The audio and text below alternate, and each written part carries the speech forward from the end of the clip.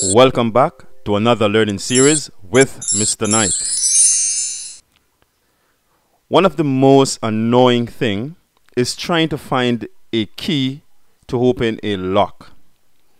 Well, in your bodies, there are some chemicals that work similarly, trying to find other chemicals to unlock them. Well, today we're going to look at the properties of enzymes. Now, if you stay to the end of this lesson, I will have a bonus for you. Now, what are enzymes? Now, enzymes are described as biological catalysts.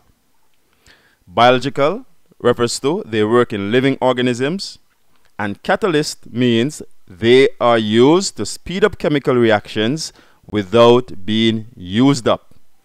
So to define enzymes, they are chemicals that work in living organisms that are used to speed up chemical reactions without being used up.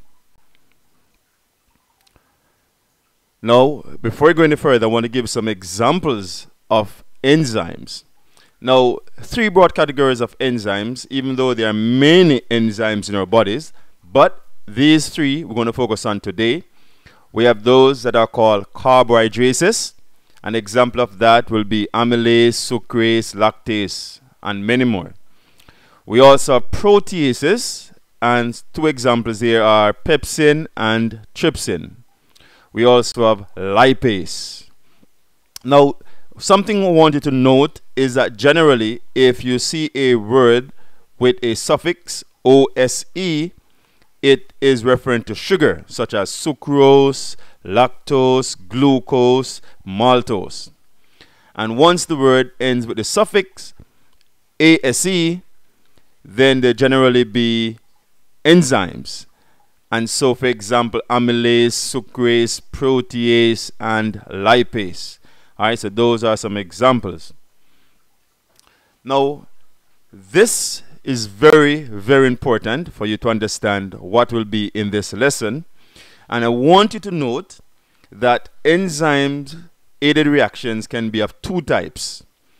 One, they can be a catabolic reactions, and catabolic reactions are reactions that break down large molecules to smaller molecules.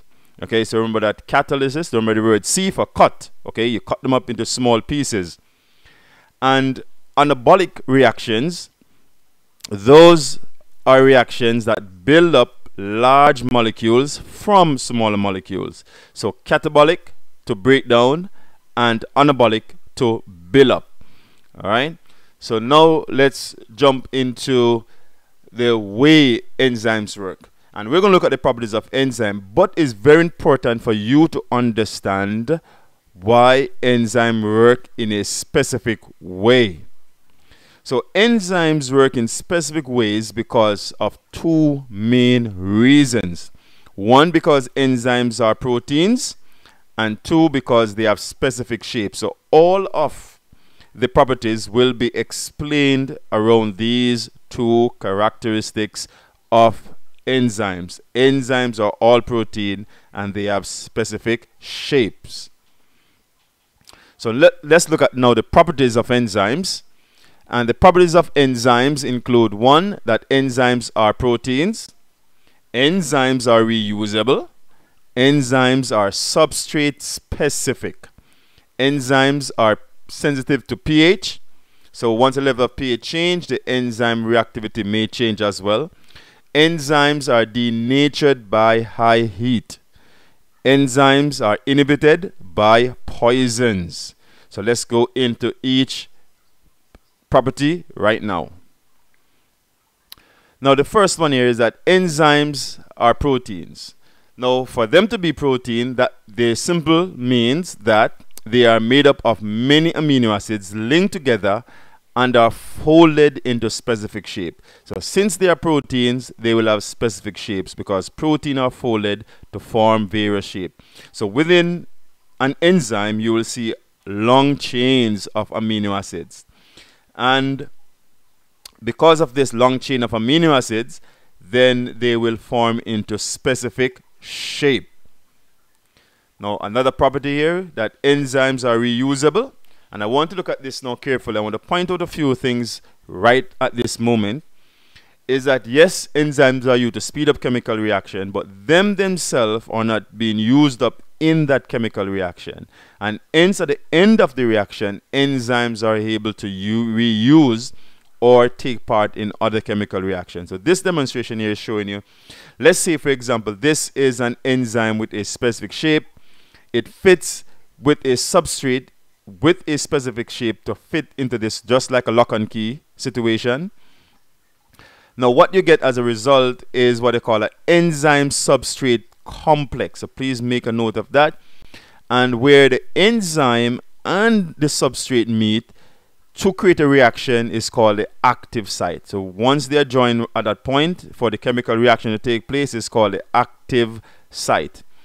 And then at the end of it, when the substrate breaks down, as in catabolic reactions, you get the products. So what you get as a result will be the products. Whatever this substrate break down into is called the products. And of course you get the exact same enzyme at the end. So notice what you started out with as the enzyme, you get it at the end. The only thing that changes is the substrate.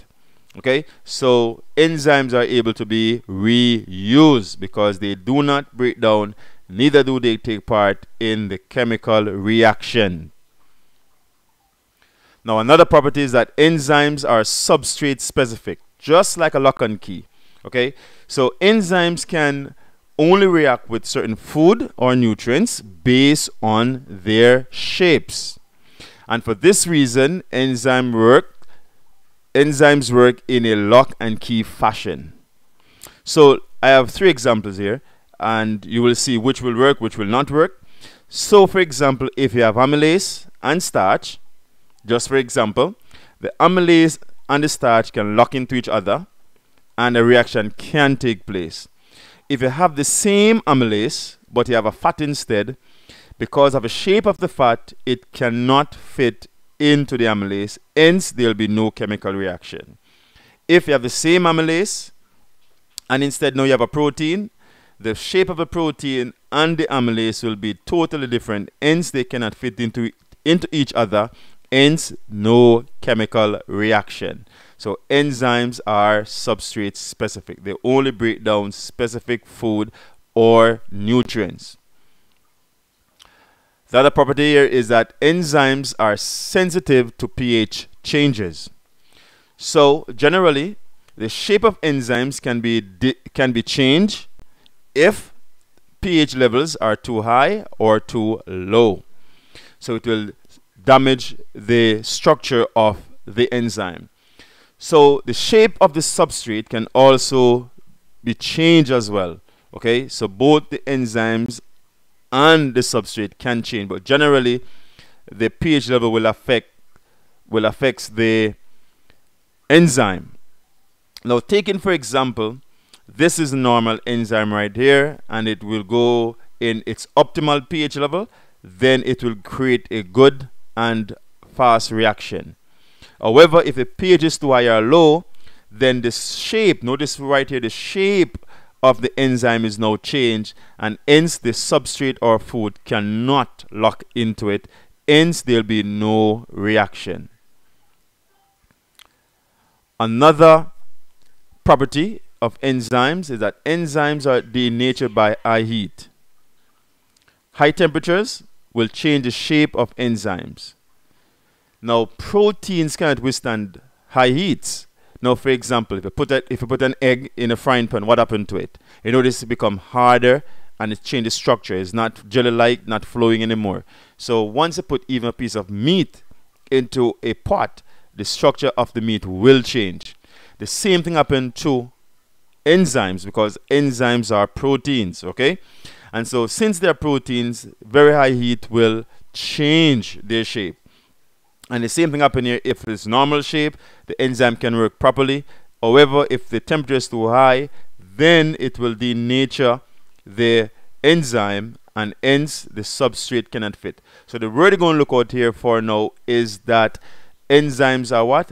Denatured, which simply means their properties and shape are changed.